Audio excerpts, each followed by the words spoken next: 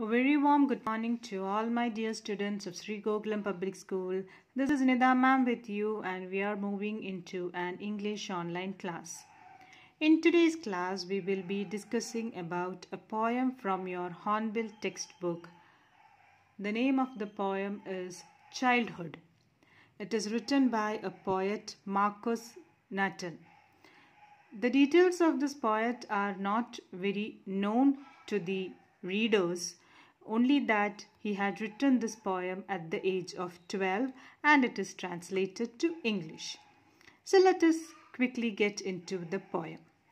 The poem Childhood, just as the title suggests, is a situation where the poet is pondering on or he is thinking about his childhood.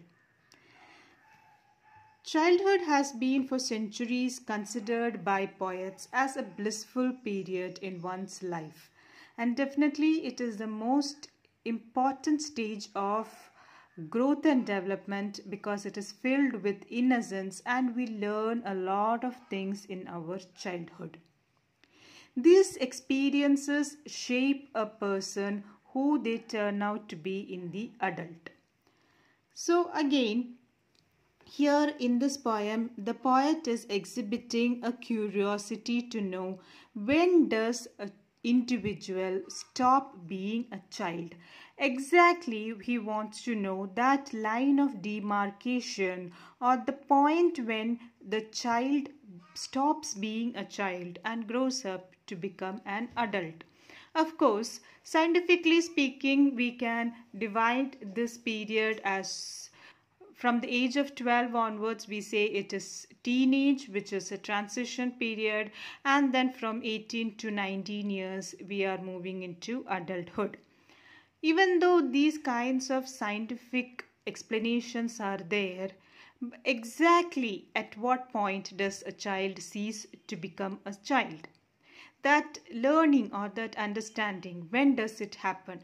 We know that in every individual's life, it is not exactly happening to the scientific terms and conditions. There are children who suffer a lot in their childhood, especially the street children, that they lose their innocence at the very young age. That analyzing is done by the poet over here. Okay, the poet begins the poem by putting forth a question to himself, that is, when does one lose his childhood? Is it the day when he was 11? Or is it the time when he realized that heaven and hell could not be located on the maps? Now, what does this mean by heaven and hell could not be located on the map? It simply means that the child realizes fantasy from reality. So when does that reality dawn upon him? This heaven and hell, these are all imaginary places and they cannot be located on the map. When does the child realize that? Definitely through experiences, it is at different points of time.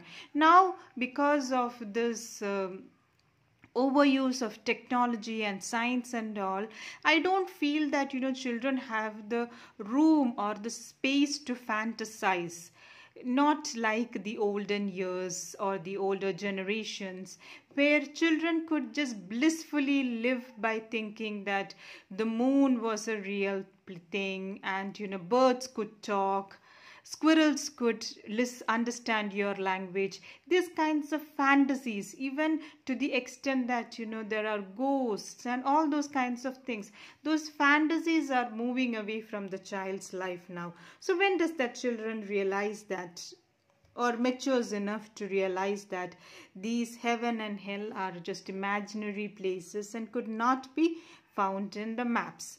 Now in the second stanza, again he puts forth this question, when did my childhood go? And now he has got another set of questions also to ask. Now this is actually, pulling out the reality of adults. The adults are not how they appear to be. So we know that in our childhood, when we were really very small, we believed everything what the elders told us. We thought that they just spoke all truth and sincere things. But as we grow up, we understand that adults can be really very fake and pretentious. They can just pretend a lot of things. Their faces can be masked with a lot of different kind of emotions. Emotions can be hidden inside. We are all now, as we are growing up, we are learning all these kinds of acts and pretensions and being false selves. We might not like a person, but we are able to look into that person's face and smile and say, oh wow, you are so wonderful. We might have so much anger towards a person and still be able to talk politely to them. And we might feel like doing different, behaving rude to a person, yet we behave in a very humble kind of manner. So all these kinds of things, adults are not what they seem to be. They may talk of love and preach of love, but they can also be very cruel. The opposite side is also there. You might hear a person speak so much about honesty and truthfulness and sincere, and that person could be a thief or a cheater in real life. That person could be really cheating you and then speaking a lot of lovely things about you. So those kinds of pretentious acts also adults are doing. When we realize all these things, definitely our innocence also goes away. So that is what the poet is again speaking about. They are doubled-faced in reality. Was that realization that changed the child in him? And then another set of questions when his childhood had gone was when I realized that my mind was really mine. Now again, as children, we tend to follow what the elders, our teachers, our parents, our elders tell us. But at certain point, especially when we are reaching a teenager, we realize that, we have got our own identity, our own thoughts and emotions, that our mind is in our control. I choose to be the master of my mind. Okay, and it is not necessary that I have to always imitate and produce the same thoughts as others. I can be unique and different from others. Was that realization, that maturity that changed the child in him?